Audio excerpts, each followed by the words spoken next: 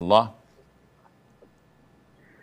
Okay, Sheikh, my question is regarding shortening the prayers while we are traveling and also combining them. We all know that we have the option of combining the Zuhur and Asr prayer and Maghrib and Isha prayer while traveling, and also we can shorten it.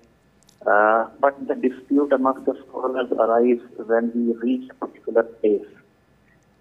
Some say you can shorten your prayers up to 4 days. Some say you can do it 15 days.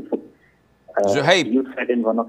Zuhaib, are you talking about reaching your hometown or reaching your destination you're traveling to? No. I traveled from my home country to another country.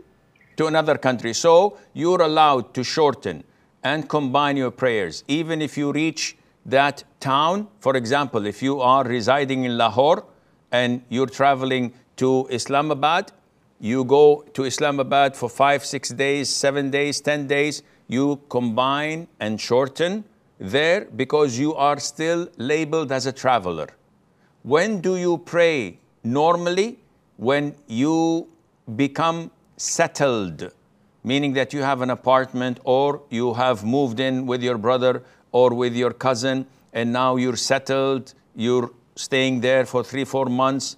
This is when you start to complete your prayer, and Allah knows best.